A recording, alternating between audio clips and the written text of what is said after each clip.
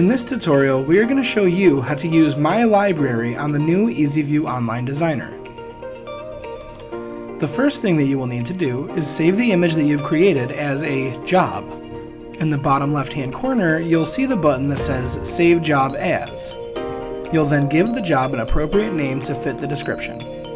Once your image is saved into My Library, you can go up to the top toolbar and click either Add from My Library or Open Job.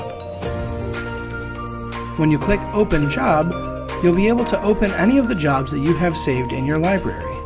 Alternatively, when you use the Add from My Library button, you can use that to, say, add something to a gang sheet so you can get the most for your money.